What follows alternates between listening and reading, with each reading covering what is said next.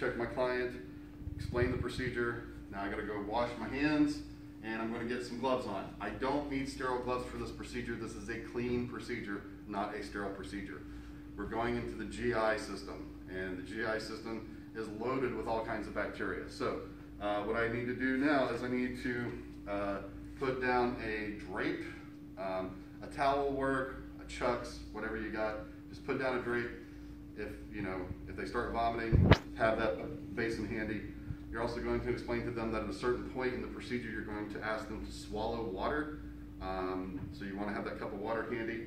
And as with most procedures, it's always a good idea to have at least 2 nurses handy, because the patient may be trying to grab up, when you're trying to get the tube in, because that's the reflex most of us have when something goes up our nose. We're just like, get away.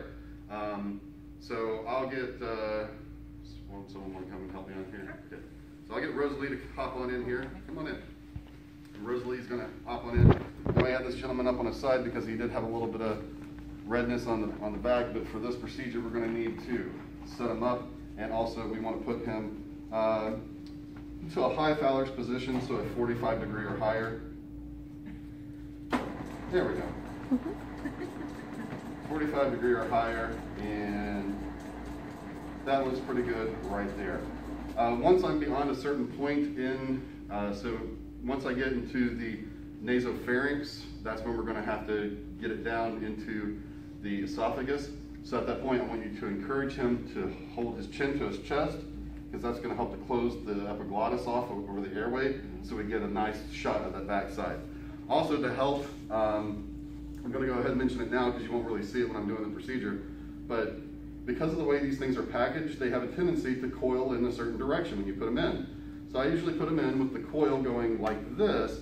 Once I get it in, I'll give it a half turn so that it's coiling toward the back of the throat, so it more than likely goes down the esophagus instead of the trachea, because you don't want this to go into the lungs.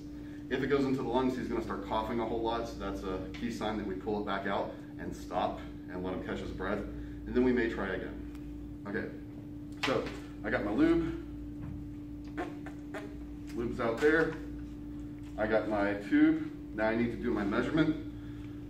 Your stomach sits just below your xiphoid process, which is the lowermost tip of your sternum. So I'm going to measure from the tip of the nose to the earlobe. That gets me to the oropharynx, and then I measure from the earlobe, and I'm just holding it still in one place, to the xiphoid process. So after I've taken my measurement, I want to put a little piece of tape here to mark where my measurement is.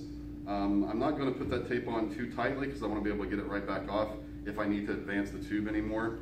But yeah, that should be about the length of it right there, is how much is going into this client. So take all this excess and just put it in my other hand for a moment. And get lots of lube on here. So we want to coat the whole thing, probably about 4 or 5 inches down the tube. So lots of lube. I'm going to have you hold the drink for our client. And that first measurement from the tip of the nose to the ear, which was right about here, that's when I'm in the oropharynx. So I'm going to go in. I usually go a little bit up to get over the nasal ridge, but once I get over the nasal ridge, I want to change my trajectory to almost going straight in. I can give it a little bit of a twist too. This mannequin may not be built for this. I can give it a little bit of a twist too, but I don't want it to get hung up in the nasal turbinates, because then it can cause damage to the nasal cavity. All right, so I'm to that point where we're probably about to the nasopharynx. So I'm going to give it that half twist I talked about. And okay, now I need to tuck your chin down and drink. And every time I see him swallow, so take a big drink and swallow it. Every time he takes a drink and swallows it, I'm going to advance the tube. That makes it where it's most likely the tube is following the water. So I just keep doing that and swallow and swallow. Once I'm about 10, 15 more centimeters in, I really don't have to worry about if he's swallowing. I can just keep advancing until it's done. Once we're past that point, if if he's not coughing and hacking, highly likely that we're already in the esophagus and we can just advance it to the point of the tape, which in this instance, we're not going to be able to do on this mannequin, so I'm going to move the tape up just to make it look like we made it, and we made it. Loosely secure the tube to the nose as you await confirmation of placement. Okay, good. So stop. Yes, time that for. Okay, so after I've taken my measurement, I want to put a little piece of tape here to mark where my measurement is. I'm not going to put that tape on too tightly because I want to be able to get it right back off if I need to advance the tube anymore. But yeah, that should be about the length of it right there is how much is going into this client. So take all this excess and just put it in my other hand for a moment and get lots of lube on here. So we want to coat the whole thing probably about 4 or 5 inches down the tube. So lots of lube. I'm going to have you hold the drink for our client, and you know, that first measurement from the tip of the nose to the ear, which was right about here, that's when I'm in the oropharynx. So I'm going to go in. I usually go a little bit up to get over the nasal ridge, but once I get over the nasal ridge, I want to change my trajectory to almost going straight in. I can give it a little bit of a twist too. This mannequin may not be built for this. I can give it a little bit of a twist too, but I don't want it to get hung up in the nasal turbinates, because then it can cause damage to the nasal cavity. All right, so I'm to that point where we're probably about to the nasopharynx. So I'm going to give it that half twist I talked about. And okay, now I need to tuck your chin down and drink.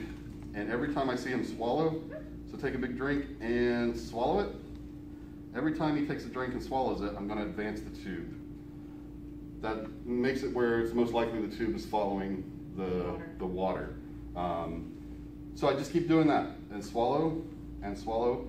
Once I'm about 10, 15 more centimeters in, I really don't have to worry about if he's swallowing. I can just keep advancing until it's done. Once we're past that point, if he's not coughing and hacking, highly likely that we're already in the esophagus and we can just advance it to the point of the tape, which in this instance, we're not going to be able to do on this mannequin, so I'm going to move the tape up just to make it look like we made it, and we made it.